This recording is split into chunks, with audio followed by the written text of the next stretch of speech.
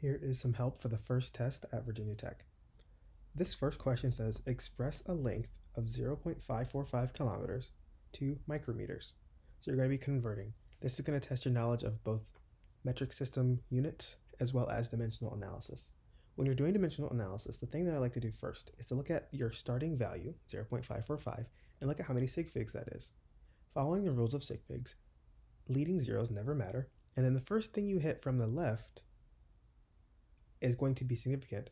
And if there's a decimal point, everything to the right of that is significant. All that to say, there are 3 sig figs. So it makes sense that all of our answer options also have 3 sig figs. When you're looking at scientific notation, everything before the multiplication symbol, which is like the coefficient or the mantissa, is considered significant. So that's just verifying what we already see. But in order to actually do the dimensional analysis, start with what you know. We only know one thing, 0.545 kilometers. And I usually put what I know over 1, because anything over 1 is itself. And since this is just a single dimension, and so in terms of like single dimensional analysis, you're not doing a rate or something, we just can put it over 1.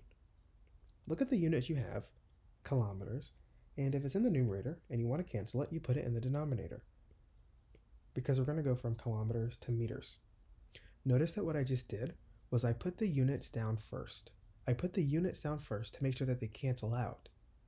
Kilometers was in the numerator position, and I put it in the denominator to cancel. And I'm moving toward meters because meters is the base unit, and it just makes sense to do that in this case. Then, the reason that I tell people put your units down first is so that you can explicitly see them cancel, in addition to the fact that you are now able to put the numbers in the right place. If you try writing the numbers first, it's really easy to put the 1,000 in the wrong space, because we know that there are 1,000 meters in a kilometer. So when you're using this conversion factor, this is just a conversion factor, a unit and a value and a unit over a value and a unit. When you're thinking about conversion factors, it helps to say it as a sentence to see if it makes sense. Is 1,000 meters equal to 1 kilometer? Yes, because kilo literally means 1,000 of, so 1,000 meters. Then you're going to keep moving because we don't want meters, so put meters in the denominator to cancel it out. And look at what you're asked for. You're asked for micrometers. This symbol here, micro, means millionth. So it means a millionth of whatever is after it. A millionth is expressed as 1 times 10 to the negative 6. I tend to write scientific notation as 1e, whatever the exponent is, just because it's faster. And also you see that in programs and on computers and calculators and stuff. So if you ever see me write 1, or not 1, but like any scientific notation number as something e, something, the e literally just means times 10 to the whatever. It's just a little faster, but not by much. So here we know we're going from meters to micrometers. Now there are 2 options here. I just said that mu means millionth, and that's true. That means micro. It's the symbol.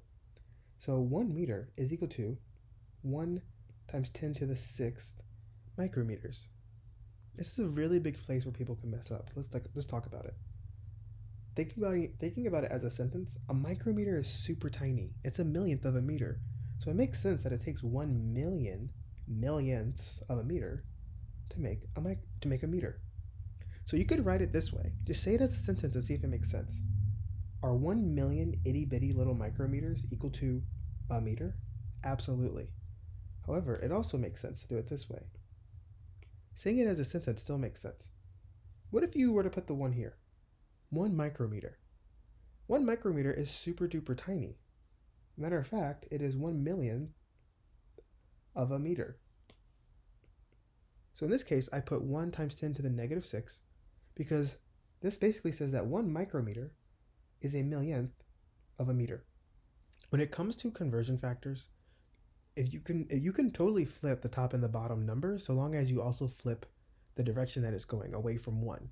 So if initially we said a million micrometers is a meter, here we're saying 1 micrometer is a millionth of a meter. They're both valid. Just got to be careful to make sure you put the right one in the right space. And that's why I say, write your units before you write your numbers.